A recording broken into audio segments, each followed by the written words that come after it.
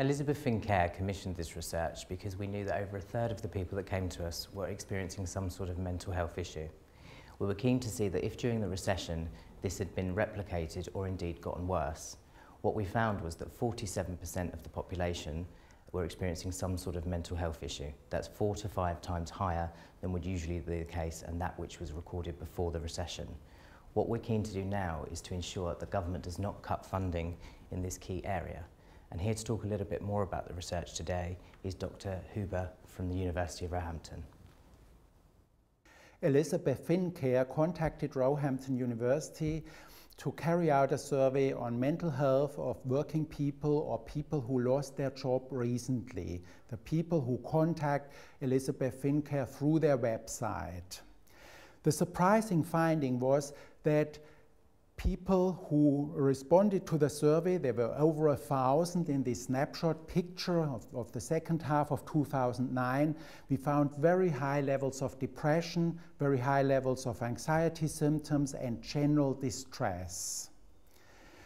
Not only did we have these high levels of depression, but we also found that losing one's job or experience loss of income over the last 12 months prior to the survey led to significantly higher symptom levels than those who didn't experience such an event.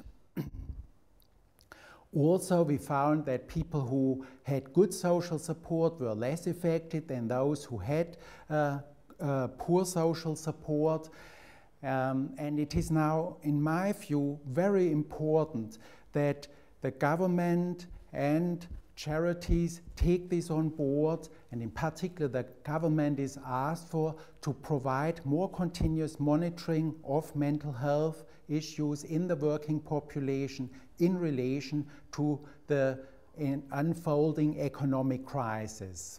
It is likely that this will stay for a while with us, these problems, and we need to respond to that and have the research and the data available to be sure that we provide appropriate services to those most in need. What we will do now as a charity is ensure that this research is widely disseminated both to key healthcare professionals and to media and any other stakeholders that might help us ensure that mental health funding is not cut and this area is given the due consideration that it deserves.